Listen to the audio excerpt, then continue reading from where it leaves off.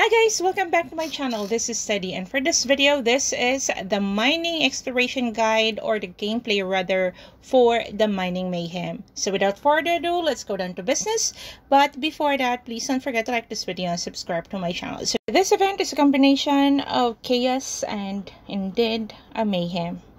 It's because there is only one safe zone here, the zone 1, but the zone 2 and zone 3 are not safe at all.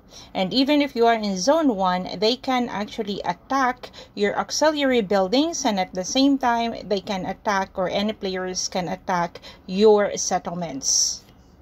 So each map will have 6 alliances, and it will be divided into 2 divisions, and that will be the division top and down division, and each division will have 3 alliances. So these 3 alliances are going to fight for alliance points by occupying research lab as well as gathering amethyst and other gems, and whoever has the highest points for that division will proceed to the second stage, which is going to fight for the middle research lab against another division.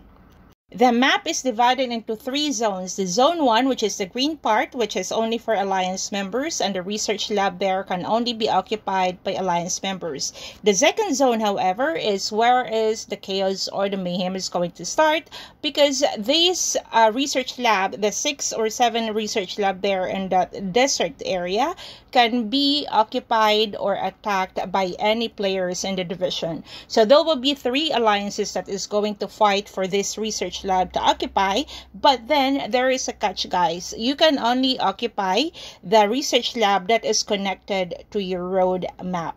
So you need to occupy one research lab and then connect it to another one, occupy that other research for you to be able to go to another road that is going to land to the other research lab.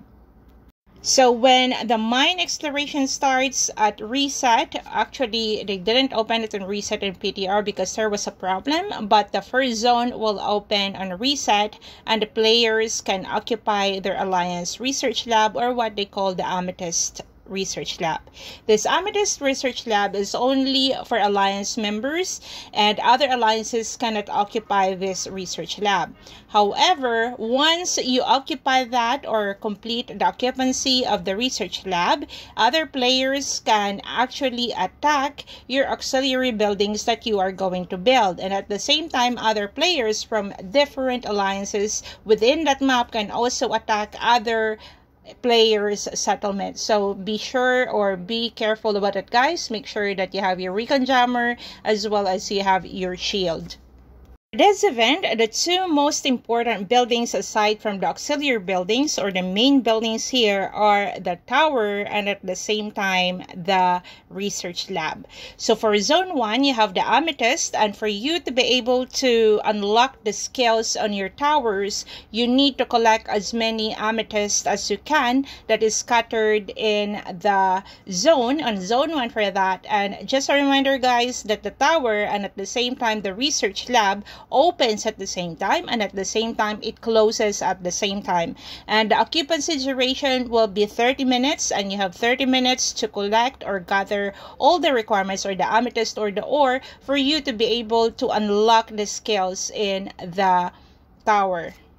So once each research lab are open, your goal or your responsibility is to collect ores, occupy the research lab, and feed the gems or amethyst or the ore to the towers to unlock specific skills or additional skills. For every research lab occupied, alliance can build 1 combat building and 1 economic or logistics building of choice. Each auxiliary buildings can be stacked up to 3 times, and of course, the more research lab that your alliance can occupy, the more points you have, and the more chances for you to get to the finals. The only research lab that cannot be occupied or attacked by other alliances is the amethyst research lab, while the ores, the 7 different levels of ores, can be challenged by any alliance within your division. So this will be a battle between 3 alliances for occupancy of different levels of the research lab for zone 2. Once an alliance occupies a research lab, the leader needs to assign a captain on that specific research lab, and then the captain is the one who is going to decide, or dependent on your alliance strategy, if what buildings needs to be built. Each building, auxiliary building rather, will require 5 minutes for construction, but this duration will lower down every time another player is going to help the construction. So the more players to send troops to the garrison or the building construction, the faster the buildings are going to build. But at the same time, the more troops that is going to demolish the same buildings or your auxiliary buildings being attacked by other players, the faster the demolition of your own auxiliary buildings. And since this event is a 9-day event, once you get to the map, guys, make it a habit that before you log off, you need to make sure that you have your shield if you don't have a lot of troops, because you can actually get zeroed in this event, and at the same time, you can get permanent losses. So the auxiliary buildings will add additional boosts or buffs to the entire alliance, whereas the towers, every time you unlock a level, it will unlock specific skills that your alliance need for the fights. So zone 1, there will be no fight. The fights will start on zone 2, which is actually the ones that your alliance leader scheduled or registered on day 1.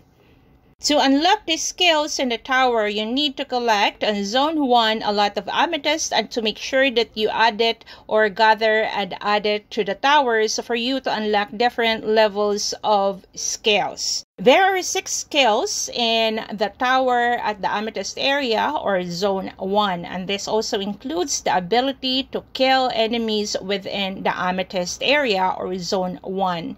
Just a reminder, guys, as well, that the boost or the buffs that you are going to get there is only applicable to all settlements that are located in the mine area.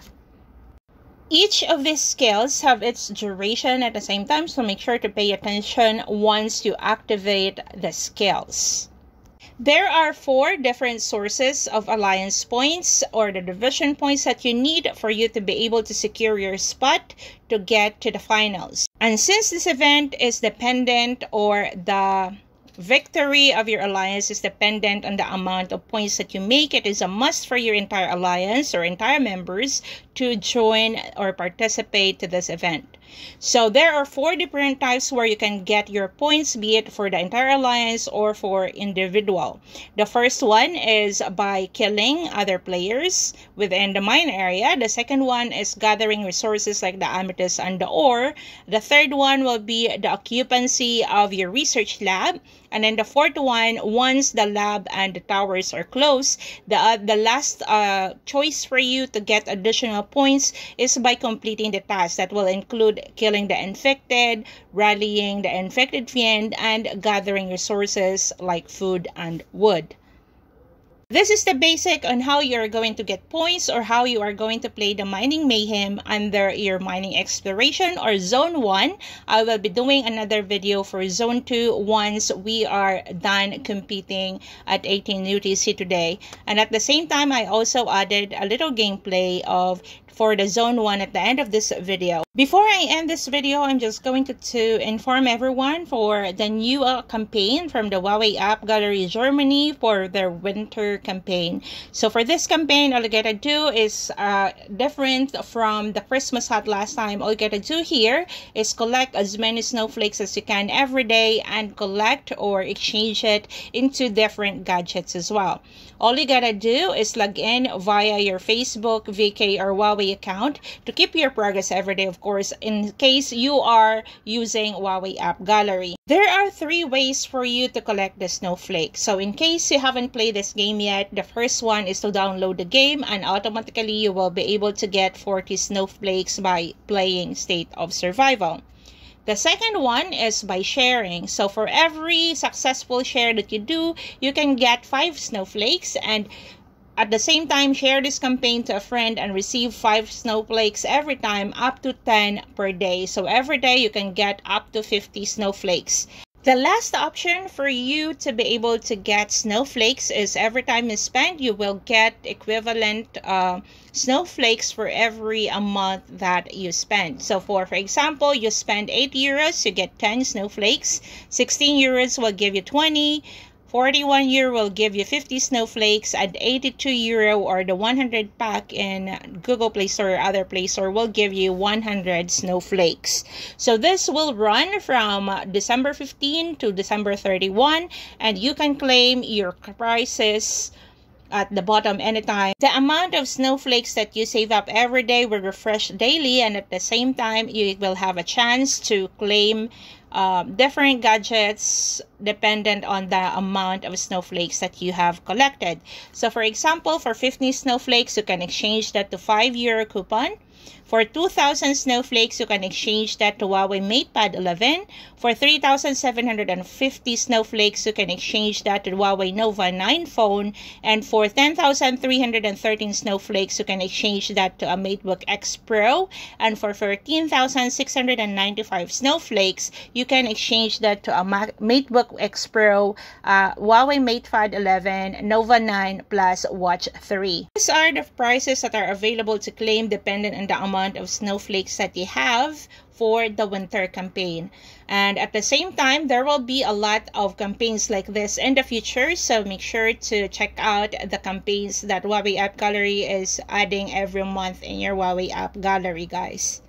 I am going to disclose the name of this player, but he was able to collect 2,090 snowflakes, and he was able to exchange it to one Huawei MatePad 11. You can redeem any of these gadgets anytime as long as you have enough snowflakes to use, but you can get or you can receive them after December 31. That's it for today, guys, and I'm going to post another gameplay for Zone 2 once we finish the fights at 18 UTC today. See you in my next videos, guys. Bye!